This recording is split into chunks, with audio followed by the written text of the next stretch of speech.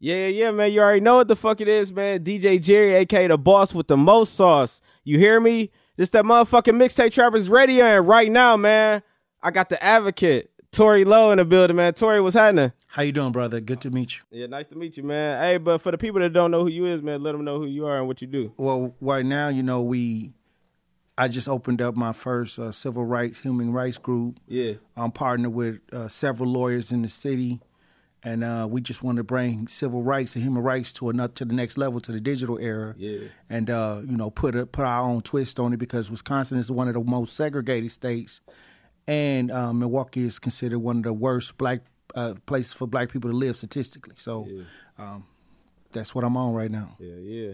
Hey, but what part of the city you grew up on? 2351 North Fifth Street. North Fifth Street? Yeah, North Fifth Street, North Side. You know what I mean? It's I was born and raised, and then I went to school at North Division. I went to a school at Lee Street Elementary in North Division, and then I went to middle school at Webster for 2 years. Then I came over to North Division, but I ended up going to college, on a football scholarship. You know what I mean? So that got me off the block. Like, if I wouldn't have never played football, I don't think I'd have got off the block to see different things. If you stay in Milwaukee, they don't teach you certain things when you grow up and never leave the city, So I'm happy that I was able to grow up on Fifth Street, born and raised, and then go off to Iowa, play a little ball. Then I spent some time down in Madison. I was trying to play for the Wisconsin Badgers. And then I ended up having my first son and started working at CBS News. Okay, that's what's up. Yeah, but shit, like growing up, like, when you was going to North Division and all that, how was it like? What was the environment like over there? North Division was wild. It was a high. It was when we would listen to the announcements, it would be a lot of people dying. Yeah. On our announcements, like we'd come to school and be like, "Man, dude dead." Like, it was a lot of trauma going on. It was a lot of high teenage pregnancy. Graduation rate wasn't high. We had a class of about 300, and I think they said 398. Only 55 of us made it to senior year. Damn. So it was one of those things where, if I hadn't played football and went to church, I had became a deacon at 15 years old. Like, so I think the combination of that two kept me out, because I was in big trouble. Like, before I hit North Division, before I came in my freshman year, I had dropped out of middle school. Like, I was one of them kids that I was out here gang banging. So I was out here gang banging like at 11, 12. Damn. And then God chose me to, do something else, because it wasn't nothing else that presented itself. My family was hustlers. My granddaddy was a hustler, and I was raised by my granddaddy and my grandmama. She was the mother of the church, and he was out here. I ain't gonna say a lot of stuff, but he was out here doing all kinds of stuff. So I got to see Jesus and the devil almost at the same time, So it didn't present, nothing really presented itself as an opportunity to really, other than, hustling. First business they show you when you come up is drug dealing, like for a black man.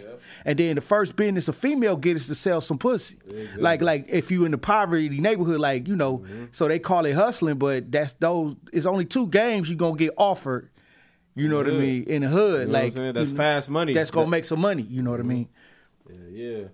But shit, you used to rap, right? Man, I still rap. Oh, you still rap? Man, I still rap because but I don't rap like I used to. Really? Like I developed too. Like, I started seeing that Milwaukee, when I came home, I was in a rock band for 6 years making big money, called UHC. And if you Google UHC, you'll see that we was out in Iowa. It was a rock band out of Iowa named UHC. I managed that band, and that it showed me something, because when I got in that rock band, I noticed you ain't need no record deal. Yeah. Like, the world was made, European culture was made for rock and roll. Like, you can go to any club with a band and make money. Damn. You know what I mean? It wasn't like how we was coming up, where you had to get with a clique, you had to, find a Cash Money or a Master P to get some money. No, you put a band together, and your first check, if y'all cold, you could see 3,000, 4,000, 5,000, like that. So we came out the garage making 3,000, 4,000, our first concert. So when I came home in 2011, I had just got out of an incident where I was at this job in Minnesota, and some white dudes tried to jump me at work. Yeah. And so I had went through 4 years federal court and won. because they said they didn't do it. They was denying it. They was trying to tie me up and throw me in a hog grinder at work. I was working at this packing house. What the fuck? What happened? I knocked the piss out the motherfuckers. Like, you know what I mean? But you know, I'm a football player, and I used to amateur box. We came up on the block. I don't believe that. I mean, excuse my French, but I don't believe no white person can beat no black person straight up. No. And I believe if you don't bring like 5 or 6 of y'all, you know what I mean, you ain't fit. They tried. They tried. You know, the police tried to get me because they was bleeding. They tried to get me. You know, and they tried to make it seem like I did something to them, but they put me in jail for 2 weeks. Today, you know, but you know, I was one of the only brothers out there. So they kind of. So anyway, make a long story short, we got to federal court, and it was, you know, and it took like 30 minutes. All them years went by, and only 30 minutes to resolve that. And that's when I knew that black people had to take everything to federal court. Like if we on a city level or a local level, they can hide it, but we got to escalate it to a high level. Most definitely. Because federal court don't play the same rules as you know, city, state, you know, stuff like that. So that's why I've been a part of every major lawsuit that didn't hit this city since 2011. Damn, that's what's up, dog. But like, from you going from the rock band and to the present day, like, what made you want to do what you're doing now, like helping families and stuff like that? That's because I survived an incident. I think if I wouldn't have went through that whole federal court experience, I probably wouldn't be like this to this degree. Yeah, okay. Like people like me is made. Yeah. I can tell you, like, that motivation came from somewhere else. It's if you find somebody really helping black folks, ask them what happened. Mm-hmm. They're gonna have a story. Because kind of like how Batman, you know, how he became Batman. If you look at how, you know, Batman became Batman, Spider-Man. If you look at Marvel comics, it was always that one incident that changed their life. So mine happened in Minnesota. I always tell people I was made in Minnesota. Like I wouldn't have knew. I got schooled down there. Like I won, but I lost too. I saw 2 things going on with our people, so I knew that our people needed real leverage. So when I came home, I started from nothing. I just kind of started cleaning up neighborhoods. Everybody be like, I want to be like what you do. I said, no, you don't. I said, go clean up 60 neighborhoods first. That's all I did. They don't want to get out here and pick up the paper. They see the news, they see everything else, but they don't see that it was a lot of hard work that you have to do to really get the people to really respect what you're trying to do for them. You know what I mean? So I cleaned up all them neighborhoods, man, picked up all that trash for like 2 summers, you know, cleaning people's neighborhoods, you know. Milwaukee looked like a trash can when I came home. Like, it was so dirty. Now, too. Shit. Well, you know, we trying. It's more people trying to do cleanups. Yeah. But I think a cleaner community is a better community. So, you know, if you go to the suburbs, right? It's clean. You know, I know cats will throw a whole Wendy's garbage bag down on their neighborhood, but if they travel outside to like Sherwood, they ain't gonna throw nothing down because the clean mentality is in the energy is there. So I felt like we could do it on the north side. Because that's where they comfortable. Like, they not comfortable in the suburbs, so they be like, oh shit, bro, come on, bro, there's a police out here. You know what I'm saying? They throw shit out the window. They know I hear you. They don't get no fuck. So it's a slow grind on the north side, but like I said, the music. I had to put my music to the side because Milwaukee didn't need no rapper. Like I made that conscious decision. Even though I got songs with Busy Bone, I got songs with 3 6 Mafia. I DRE produced a few tracks. I got a whole catalog that, but then I put that aside because I evaluated, like, dang, like, they need my mental. They need more of my mental strength than me trying to get out here and trying to rap. You know, it was so many cats claiming to be the voice of rapping and all of that, but the hood actually itself was deteriorating. But coming from Minnesota, I could see that. But if I'm living here, I ain't gonna know nothing else. But seeing how they communities was operating, and then I would come back home to Milwaukee, I had to make that choice. You know what I mean? So I made that choice. But shit, I remember the first time I heard the name Tory Lowe, it was when somebody said, he said, bro, you heard this nigga Tory Lowe walk from Milwaukee to Chicago? I was like, hell no. I was like, who the fuck said? I was like, I ain't never heard it. I was like, who is dude? Then he was like, oh yeah, man, somebody that be helping the people. I was like, man. So what was that like? Like, what made you do that? Well, a lot of people don't know that since 2013, I handled the bulk of the violence. the bulk of the deaths in this city. Like since the end of 2013, I would say, going into 2014.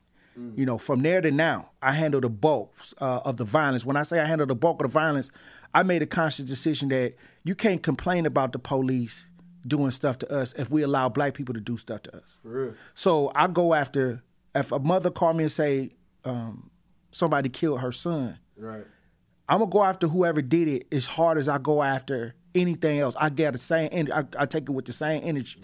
So that being said, a lot of brothers went down for killing blacks. Yeah. And that ain't really highly publicized. The Journal just did a documentary on what I do in Milwaukee. That's going to be coming out in the next week or two. Okay. They did it back in December, so they're going to release it here pretty soon. But I don't really tell people how dirty it get. Like, I'll go after my own. If you take an innocent life, we gonna have a fucking problem. Yeah. Like, so I believe that we had to act. I seen a lot of people outside marching against the police, standing there for hours and years. Then a black person get killed. Nobody show up to the nobody show up. Nobody gave a fuck. But they screaming Black Lives Matter only when it pertains to when cops kill. And so I flipped that. And if you look back, all you see is that I'm dealing with both. Yeah. I do it equally. It's no. Case is bigger than this case. Right. You feel me? So we have to bring that balance to our people. And only how you going to bring that balance is show them. You know, we visual.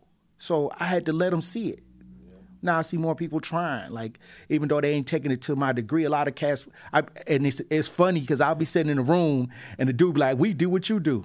I want to say something, you know. No, you don't. No, the fuck you don't. No. Like I understand what you're saying though. You trying, you know. Trying to do what but like I said, I was made like this. Yeah. I take it to a different degree. I will walk in the motherfucker house and snatch his ass up. Pedophiles, any nigga. Yeah. You fucking with little kids, I'ma fuck with you. You gonna me and you gonna have a motherfucking problem. And you is my brother, but you can't harm innocent life. And we got to put that back into the community. Yeah. Like, we got grandmamas and aunties walking around here. We got sisters and stuff for walking around here, and they got to live in this environment. So if we let that shit slide and we only complaining about, you know, what the police doing, then we ain't right. Shit. We ain't right. You know, so I put everybody on gates. Really? But I don't fuck with the police either. No. So, I mean, all right, people be like, okay, well, you got to, in order to get at niggas, you got to deal with the police. No, you don't. Every family got a detective assigned to them. Like I don't have to talk to the detective. Whoever, if somebody get killed, the mother gonna get a detective assigned to her. We gonna do all the work and give her the stuff to get to them. I don't ever have to see them. Yeah. You feel me? Yeah, but shit, like, all that, I know you've been through involved in a lot of cases, a lot of big cases in the city, but like, which one kind of hit home for you? Like, damn, man, I gotta make sure this shit happen. Like, it's so many of them. Yeah, it's a lot. The legal, it's three of them, three major ones. Okay. Because they all was different. They all had a different twist. The illegal strip searching, while all the police was busting down niggas in the middle of the street in front of their family, going in their underwear, digging in their booty holes and all that, fag nini and all that. You feel me? He's supposed to be getting out. Oh, he out right now.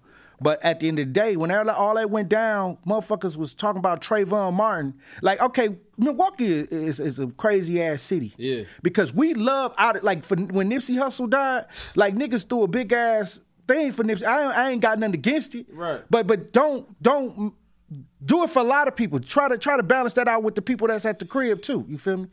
We love outside stuff, but then they don't even appreciate me. You know, not like that, but they don't support me at all. But Colin Kaepernick, all this outside stuff happen outside. They love to use that as a way to give credibility to their mission. Exactly. But it's a lot of people out here in the city that's being neglected. But you got these feelings for people that's not here, and it ain't nothing wrong with that. I'm just saying, do it for everybody. You know what I mean? You want me to tell you the God honest truth how these niggas think? This how they think. Okay, if I post a Tory Lowe, I ain't gonna get that many likes. But if I post Nipsey Hussle or Colin Kaepernick, I'm gonna get plenty likes, and that's gonna make me feel good. Right. See, I'm gonna tell you this, but I got a huge following, so that really not true. I'm saying that's how they think. That's how they think. I think crabs in a bucket. Exactly. I think nobody really thought that a person from Milwaukee could really handle it. handle us. You know, everybody saying that you got to be a drug dealer or rapper. They thought the Messiah or the person that was going to change things was going to come through rapping, or they thought that person was going to come through politics. I came straight up through the street. Yeah. I don't fuck with no politicians. I don't fuck with no police. I don't fuck with none of them niggas.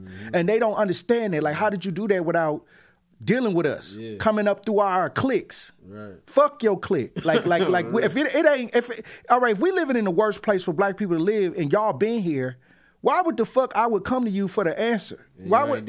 All right. So you been here. So you saying the dumb shit. All right, check this out. You been out here 10 years. All of a sudden, here I come, and now you got the answer. Nah. They're trying to rain on the motherfucking parade. You feel what I'm saying? That's all they So I don't say nothing. Yeah. But I look at motherfuckers what come out their fucking mouth. Yeah. And they up there talking to me like, yeah, you know, saying bullshit. Yeah. And I stare at them. I don't say nothing. Right. It ain't for me to. I don't practice fighting my own people. Right. I don't practice that. That's a lot of energy I could be using to resolve an issue, right? But sometimes, you know, the disrespect level of motherfuckers, they, you know, dick riding ass, you know, people here, they don't understand that they condition a certain way. This the slave, man. This the slave plantation right here in Milwaukee. For real. That's true. If you look at all the statistics that's negative about black communities, and y'all been out here saying y'all been in leadership for like, what, 10, 11 years? Right. Yeah, and so you the problem. Exactly. I'm not no community leader. Don't put that shit on me. I when people say I'm a community leader, I say, no, I'm not. If I was leading the community, we'd be going a different way. I don't lead this community. Right. I'm only by request. They only request me. I don't go nowhere unless somebody call me. It ain't nowhere I went or no case I ever dealt with that nobody didn't call me. You got to call me to show up. Okay, so it seemed like I'm showing up to a lot of stuff. Okay, well, that's because a lot of people calling me, right? Exactly. Okay, well, I don't chase down situations where I see it on the news. I don't even watch the news. Damn. I never sent one press release to the news. Never. I've never sent them nothing to say nothing. That I posted it on my Facebook. Right. Like, you know, for the people. Right. I'm trying to get our people to, my message is, let's do it. We can do it. Me and you could go out here and do it. Yeah. I believe that if me and you walk out this door right now, whatever we talked about, it can happen. Yeah, I don't believe that we need to go and make networks. We can do it. Now, if the people don't want to have it there, it ain't going to be there. Right. But if we want it there, it ain't nothing we can't put nowhere. Okay. And that's my mentality. For real. Yeah, but shit, like when you walked in here, man, we was just talking about people losing like their life to the car crashes, baseline and shit. Like, right. Like, do you think it'll ever stop? You know what I'm saying? No, because the leadership ain't putting out the resources that we need. Yeah. Okay. 2 examples. If you want to change an environment, do you change the people or do you change the idea, the mentality, the philosophy? The philosophy. Right. Okay, so who holds the philosophies on these communities? Or the township? Got the biggest voice. Who got the biggest voice? No. It ain't the voice. It's whoever got the most resources, the city, the township. It's really the politicians, elected officials that give us it's their job to determine what resources need to be allocated for what reason, right? So, okay, over the years of misallocated funding, they giving their buddies this and trying to keep their own power that they didn't empower the people. Yeah. Now, a bad coach will blame the players. You know, you ain't talented enough. Yeah. Okay? A good coach will be like, okay, let me see what kind of talent I got here and let me make the adjustments, right? Jason Kidd got fired. He was a big name. He was able to draw some good players here because of his name, but he wasn't good enough to take them to the next level. No. So that when they got rid of Jason Kidd, now we the best team in basketball, right? Right. Okay.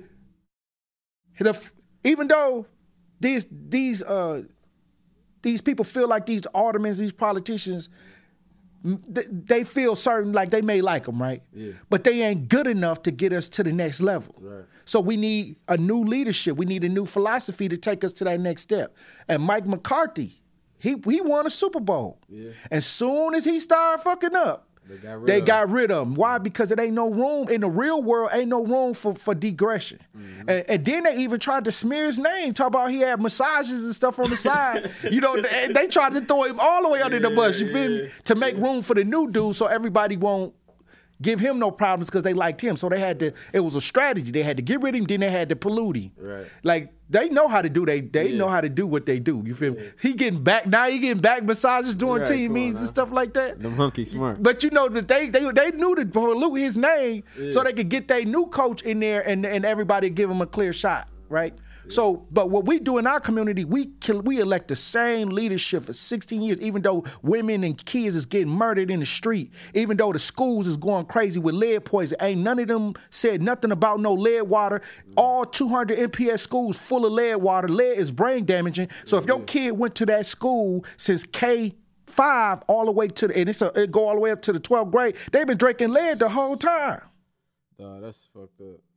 Hey, but so basically, what you're saying, we need a new mayor and a new alderman. We need a whole all new city council. We need a whole new mayor. We just need a new philosophy. Yeah. We got bad coaches. That's all I'm saying. And nothing personal. It ain't nothing personal. Right, but like, are you able to run for the mayor? Or? I can do whatever I want, but they ain't gonna let me last because I'm gonna take all the resources and put it on the block. See, this city is ran, if you understand ideology, it's ran by Zionistic, European, Jewish, German philosophy. And those ideas don't benefit blacks. Right. Okay, so prove my point, look at the statistics. It's nothing I'm saying. This is something, okay, why do we have the worst black community when we the majority? When the city of Milwaukee got more black people in it than any other township in the state. This could be a chocolate city if we really wanted it to be. Resources. But then they gonna vote in a coon. See, but all right, that's a whole nother thing. Yeah. But what I'm saying is, why are we the worst place for black people to live? Because Milwaukee, remember when Milwaukee used to have slits and all of the factories and stuff like that? Yeah. People was coming up from Mississippi to get, Milwaukee was good for jobs and welfare. Yeah. Okay, so we came up here to improve our life. So once all of the breweries left, once all of the good jobs left, what was left? Social work. And what do social work need? Broken families. So we the money here. So if you living in Milwaukee and you black, you own a piece of paper somewhere, whether it's 12th and Valete, down at the jails, you somewhere, CPS, somewhere got your name on it because you the money now. It's no other real jobs that gonna pay you $22 an hour for you to live here. Right. So you the money here. If you living in Milwaukee, you a part of a social network that needs you to have problems so they can, it's worth $1 billion of social work. That's all we is. It's the commodity. And they need us as the commodity. We the battery. Right. If you look at the disparities in every system, we got the most, it's more black people in CPS, it's more black people in the jails, it's more black people on these programs in the Milwaukee because they need us to generate the funding. That's crazy. Yeah, but it's a couple other leaders too. But do you think, what you think about the Black Panthers of Milwaukee? You think well, like I said, well, I'm gonna tell you this. I believe everybody got a right to franchise they brand. I don't have no problem with nobody doing. Right. I believe you have a right to, if you feel like you could start a mentorship program. That if you feel like you could pull it off. Now you don't have a right to make me join your idea. Right. Or just because I'm not doing what you're doing, to shit on what I'm doing. Exactly. Okay, so, but you do have a right to say I can provide this brand of service for my people. Yeah. And so I respect anybody that's feel like they can do it. If you can pull it off, it's not enough people that's really trying to franchise their brand of service. It's just like the mall strategy. You got all these stores in the mall and none of them ain't fighting each other. Why? Because they know if they work together, they get more done, right? Yep. One day they're going to buy this from you, and then they're going to buy this from me, right? Yeah. Okay, but why when niggas, they think that you got to eat the only cheeseburger, I'm the only restaurant on the motherfucking block. Because they want to be the biggest. Everybody want to be Nino. No, it don't matter what you want to be. It's what's the reality of it is. Right. I'm the most requested advocate in the state, not just Milwaukee. Yeah. I'm all over the state. Yeah. And it's the proof. You can see it. It's not nothing that I have to talk about. I'm all over the state, and I'm in Chicago. It's more than Milwaukee with me. Okay, so I don't have no problem because I'm doing that was just my brand of service though. Right. And you have a right to expand your brand of service as far as it could go. Mm-hmm. Okay, so don't get mad because I'm franchising my brand of service and you may kept your brand of service to a limited space. Right. Okay, so but that ain't got nothing to do with me. Mm-hmm. None of it. So if I see that the Black Panthers or anybody having a sock drive, and if I want to help, if it's at from 2 to 4, if I get there at 2 and leave at 4, I help them. Yeah. It's nobody in this city that I haven't helped. Right. It ain't nobody in this city that's doing anything on the front lines that I haven't helped over the years. And I've been out here almost a decade. Right. Yeah, but the summer around the corner, man. Like what you think we can do as people, like, to try to keep the murder rate down? Go home. That's simple. Check us out. Check us out. When you see drama, go home. For real. It's over. For real. When you see signs that people start arguing and getting upset, go home. Just go back home. Make it home. But that's where the drama happened, at the home. No. The drama happening in the street. Yeah. It may follow you home. Right. But that's if you engage in it. Mm. When I say go home, I mean, like, let's say we out kicking it at a restaurant. Right. All of a sudden we see some commotion. Let's go. Yeah. Let's get out of here. Let's change directions. Right. That's what I mean. Mm-hmm. It's just that simple, because if you don't throw no fuel on negativity, it don't grow. Exactly. But what happened is somebody bump into you. Next thing you know, y'all get to looking at each other.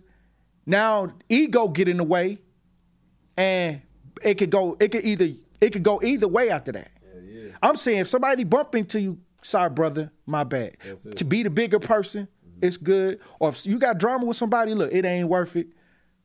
If I did anything to you, I'm sorry, whatever. Right. We good. Even if I didn't do nothing wrong, I always ask a brother, what did I do to you? And he get to stuttering, because I don't do nothing to people. I don't practice messing with people. Right. So when I ask a brother, I already know I didn't do nothing to them. But you know what? I'm gonna apologize, because I want him to know that it's okay. Like, we don't have to take it there. We don't have to. Right. Nipsey Hussle was a prime example. We got bigger things to work on. For real. I even go as far as, if you got drama with a black person, you losing, because we don't got nothing. For real. So that energy could have been put in somewhere else. Yeah, but I remember when I was younger, man, like, one thing I think the community is like programs, because when I was little, the Hang Tough program was out. I was just talking about that. You know what I'm saying? The Hang Tough program. That's one of the best programs. Man, that's why I used to love going. Like, I remember we used to go. But you liked the song, though. The song, you liked the whole motion about it. Everything. But that's back when they was giving real grant monies to really solve stuff. Yeah. Because I was a product of the PIC program for Matter.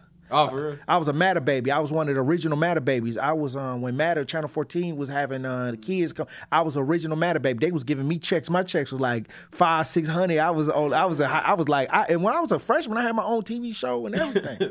In high school, that's why I said my life changed when I got to high school. You know what I mean? So, but that's back when they was really giving money to the right people to put it in the streets. Like now it's just, I got enough money to help 100. I'm only gonna help 10, and I'm gonna show 5 on the news and make it look like I help 100. That's fucked up. That's how that work now. That's sad, man. Hey, but low key, dog, like, I think that the Hang Tough shit will work in this generation. You know what I think will work in this generation? This generation has been dramatized. I call it drama and trauma. Dramatized. Yeah. They everything is drama. If you watch our programming, it was stuff on TV now that wasn't on TV when we was coming up.